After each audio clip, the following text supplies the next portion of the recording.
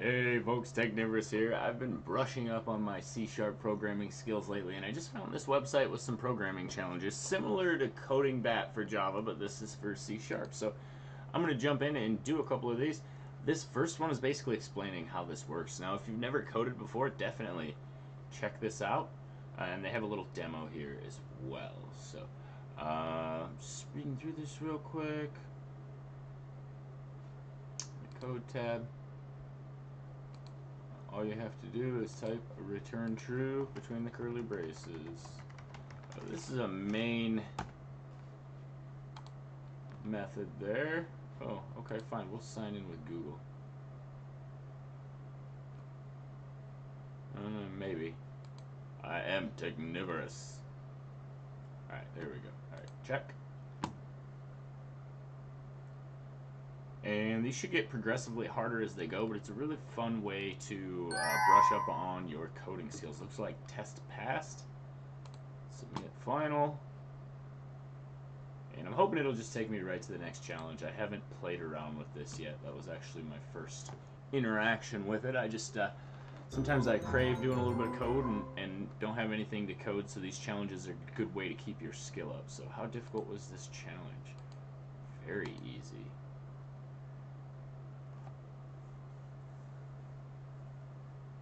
Ooh, you can change your skill level. I'm going to leave it at beginner. I'm a little rusty, so convert minutes into seconds. Should be pretty easy. So let's see what the code equals. Public static int, so we're going to return an int. So let's see. Int minutes. Int. Let's just go with s equals 0.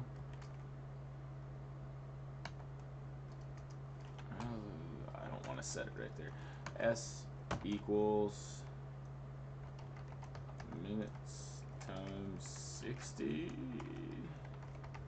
Return S.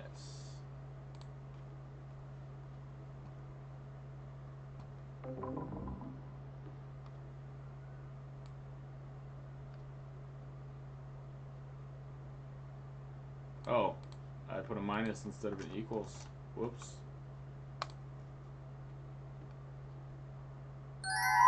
There we go. Submit final. That means we got that one complete.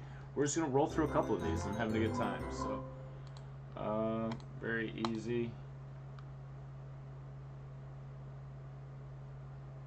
Alright, create a function that takes a number as its only argument, returns true if it's less than or equal to 0, otherwise false. So true if less than equal to 0.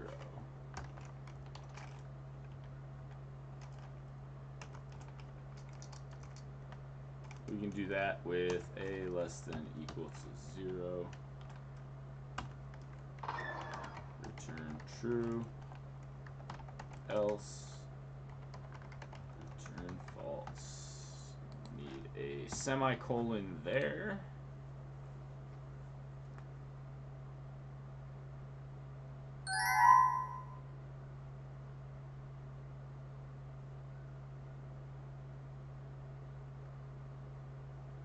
And that one was complete as well, so moving on. Really could do without rating every single one. I wish there was a way to skip that. Looks like these beginner challenges are giving me 5 XP per. I don't know what that's even used for, but whatever. Create a function, takes 2 numbers as arguments, and return their sum. This one's easy as well. Integer C equals A. If I don't hit the wrong button. Plus B. Okay, so that should work. Although, I'm curious if we can just do that.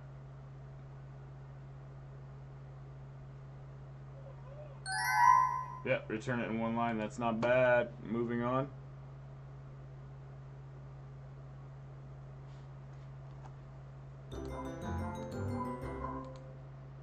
I like the cute little game music there when you complete a level. Function that reverses a Boolean value. This one's easy as well.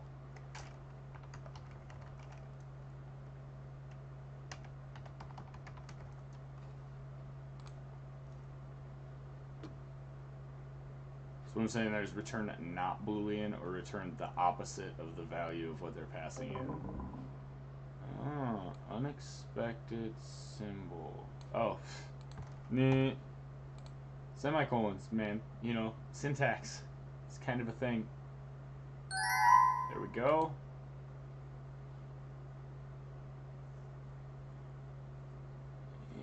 Anytime now these should start getting a little bit more difficult, but this is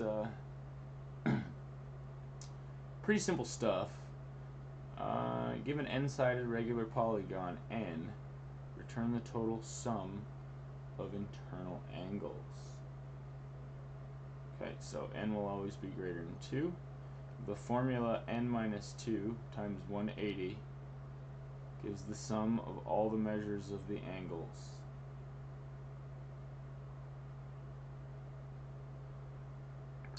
Okay, so n minus 2 times 180.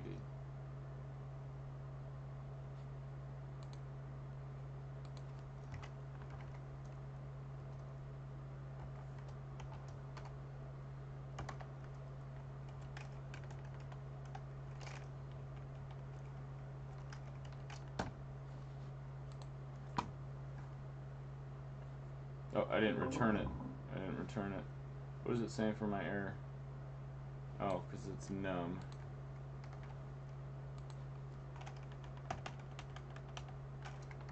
Again, we'll just skip initializing a new int and return num minus 2 times 180. That's the formula they gave us.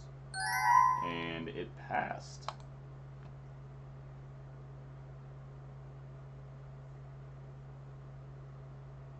Moving on. It's a great brain exercise. I mean, I could literally just sit here and do this all day, but I don't know whether or not you can sit there that long and watch me, but I'm entertained.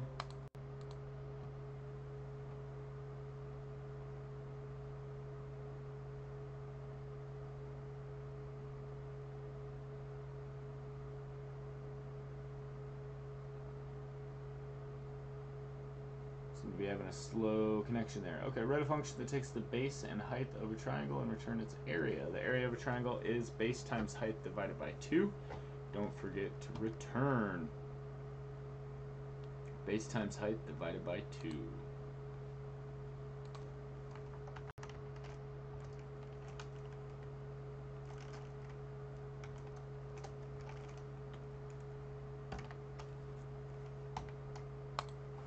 It's practically giving us the answers. There's not really fair, but okay.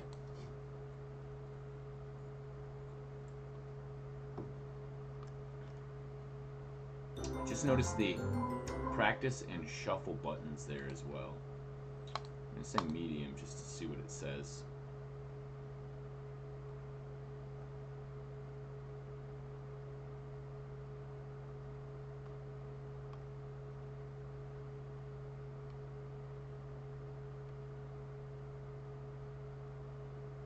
Create a function that takes the age in years and returns the age in days. Okay, in the notes saying 365, ignore leap years and days between last birthdays. Expect only positive results.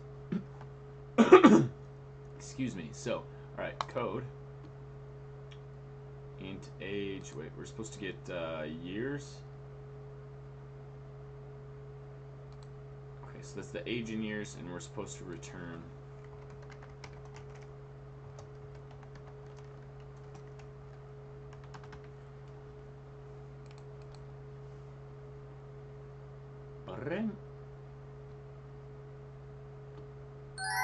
It's too easy. Let's see what else they got. It's under practice here.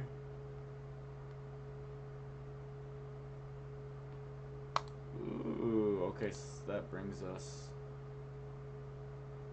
start practice.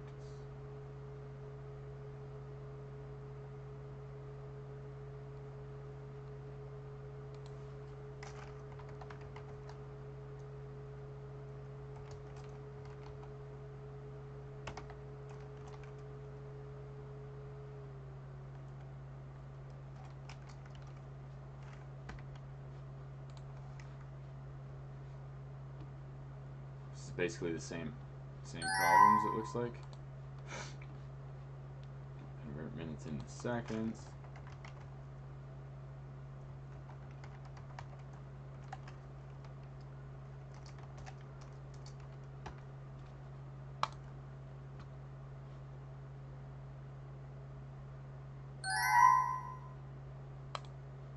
Okay. A function that takes the base. Okay, so this one we did already as well. Return A times B divided by 2.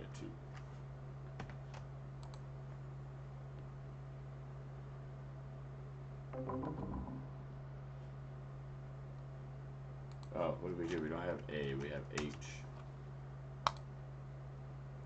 Not going to return A when you don't have that variable, buddy. Made a few simple mistakes, mostly because I'm rusty. Less than or equal to 0.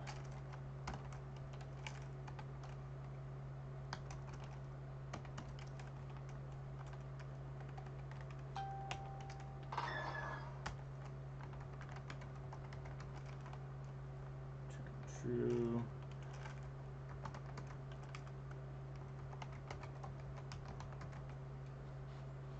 Little if else. I don't know why my menu's popping up there.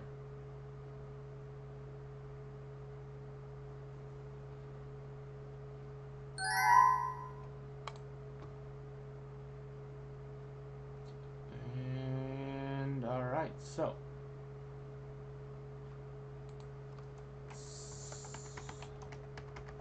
all the stuff I've already done. That's all that was. Every single question.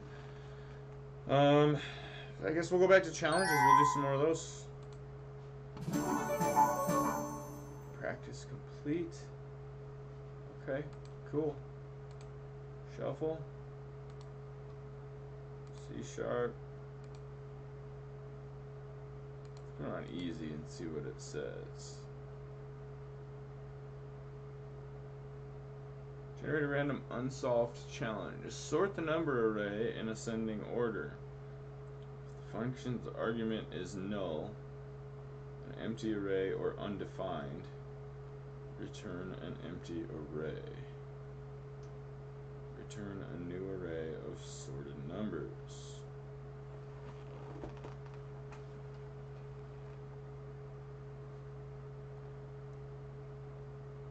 Okay, so this is going to take me a minute to remember how to do this, but I do know how to do it, so.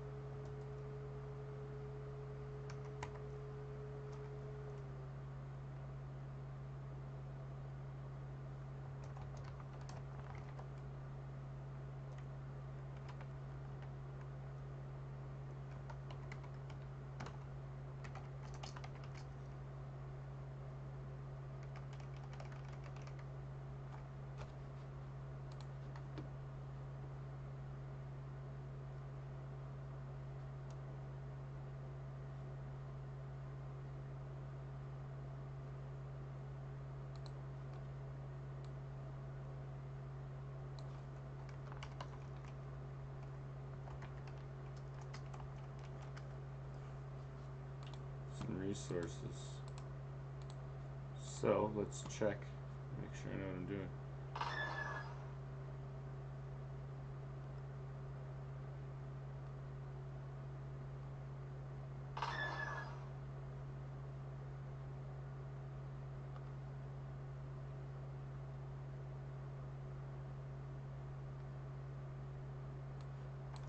Let's steal this, see what happens.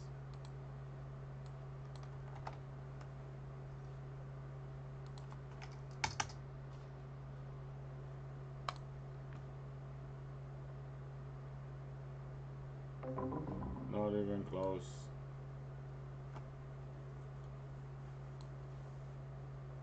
Oh, that's a collection. Yeah.